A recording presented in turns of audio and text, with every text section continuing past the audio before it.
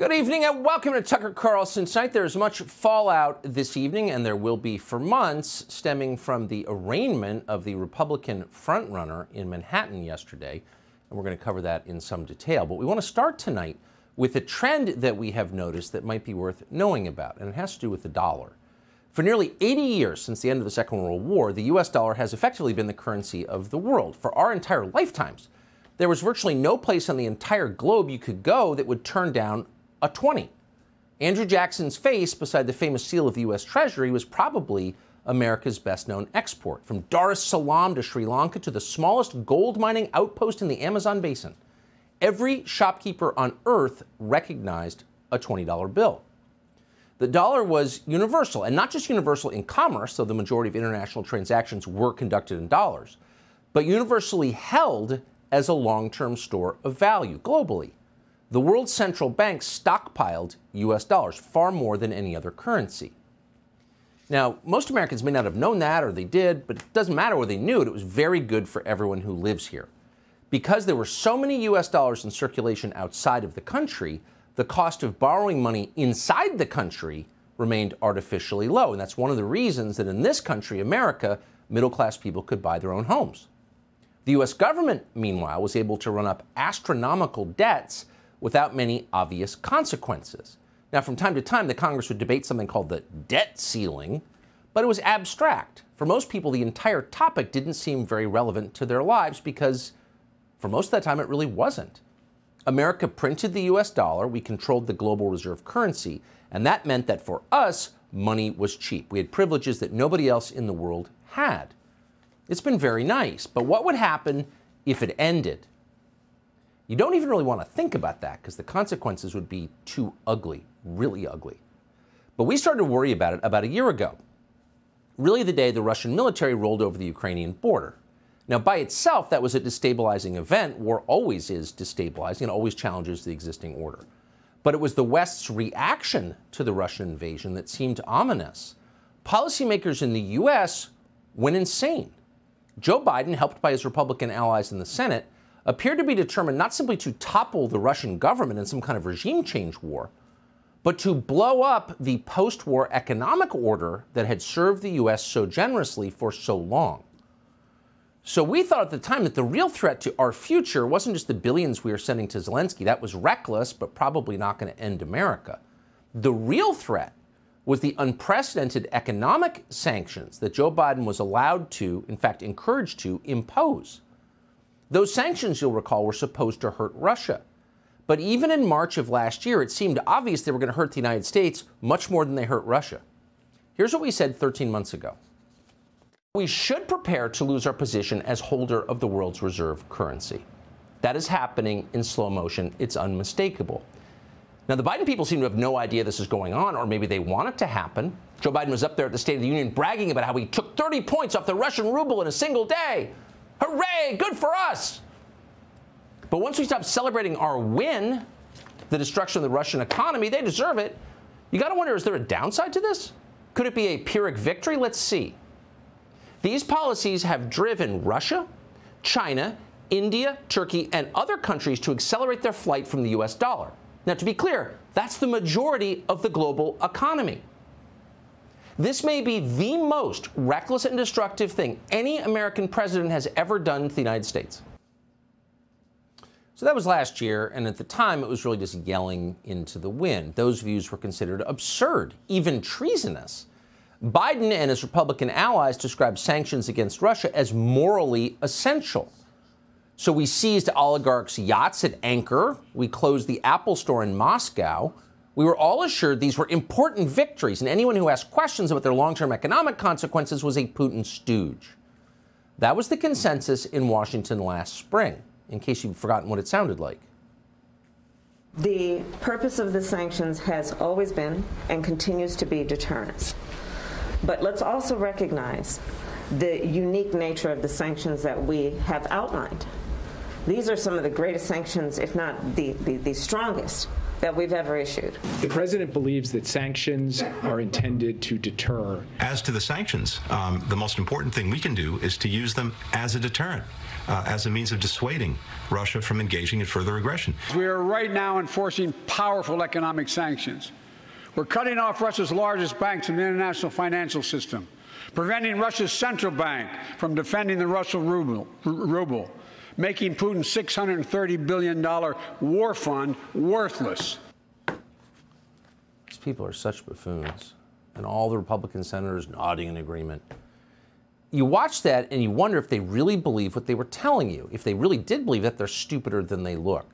These sanctions were never going to work in the way they promised because, unlike the United States, Russia does not have a late-stage finance economy. Russian oligarchs do not get rich from credit default swaps. They get rich from selling actual things that people need in order to live.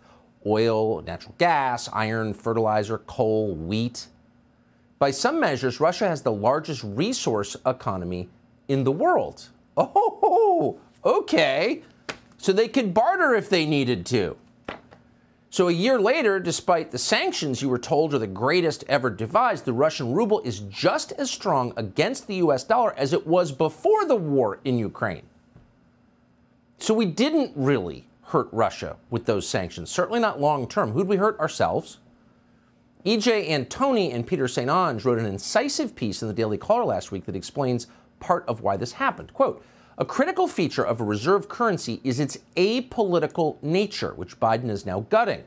After both parties in Washington destroyed the dollar's stability with inflation, now the Biden administration has chosen to wield the dollar as a weapon. Together, these two factors send a message to foreigners, which is they should get out while they still can.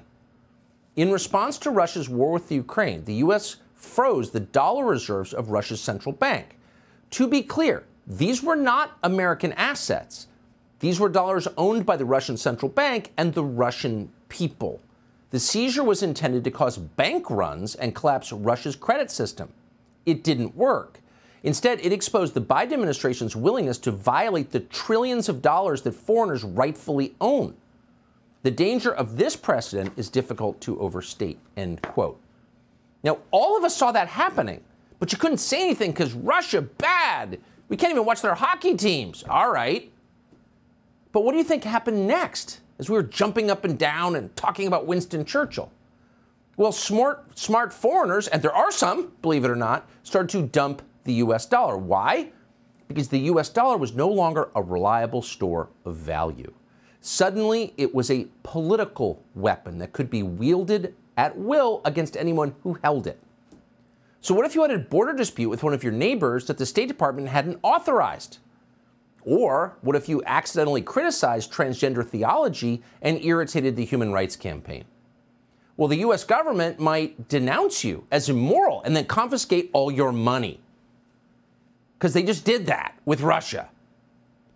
And as a result, dollars began to look much less appealing to the rest of the world. And so de-dollarization began, and it has accelerated at remarkable speed, almost without comment in the American media, over the last year.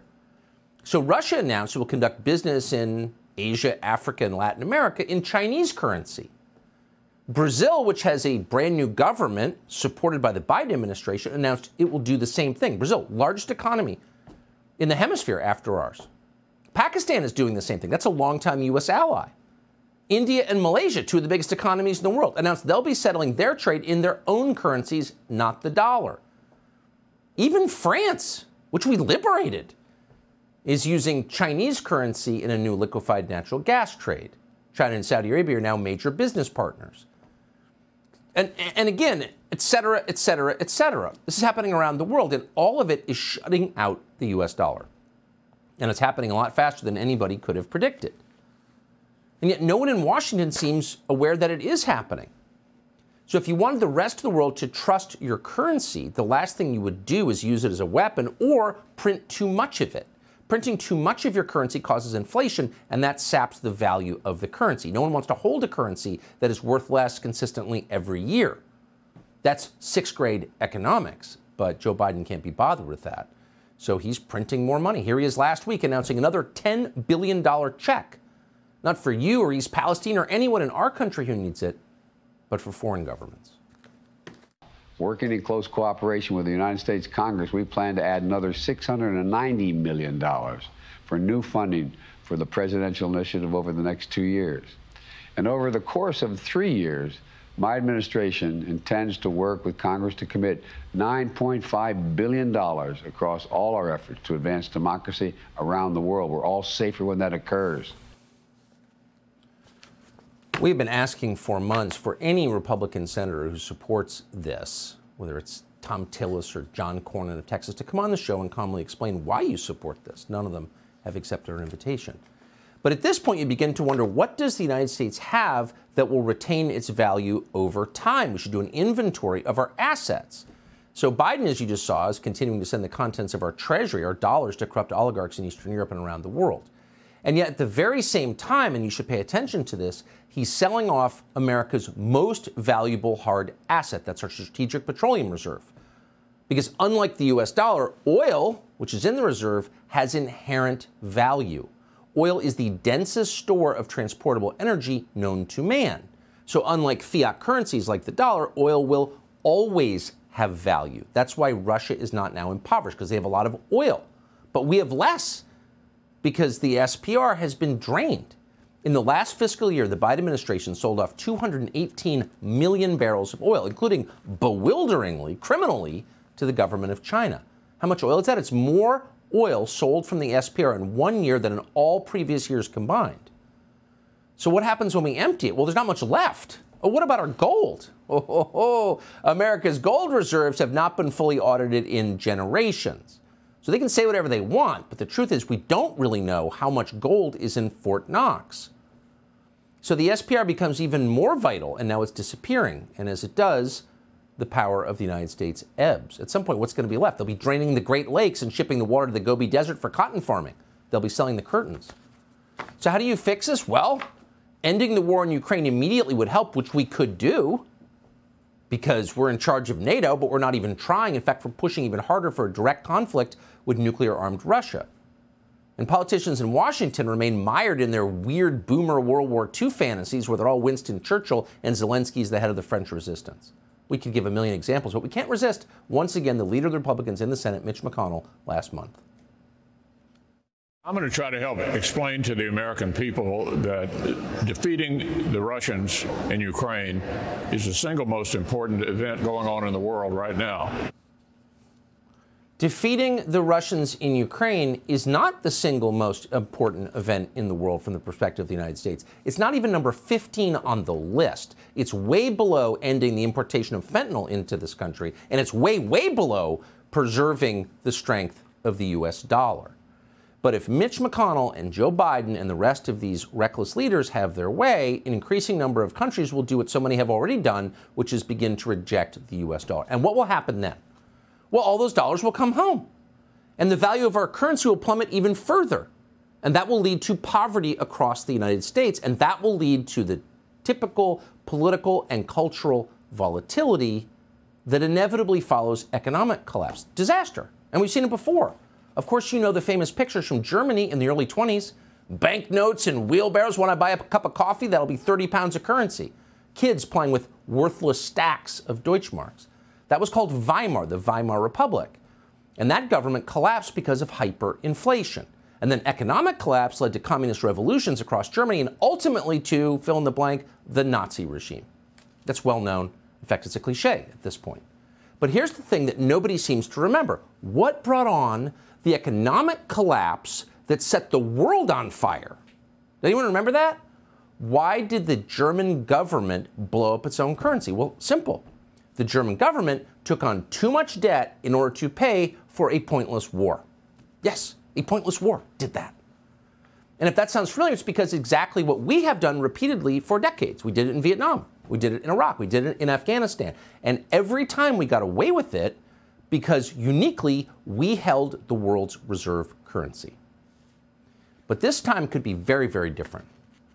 A war against Russia will be the last war we can afford to fight. Subscribe to the Fox News YouTube channel to catch our nightly opens, stories that are changing the world and changing your life. From Tucker Carlson Tonight.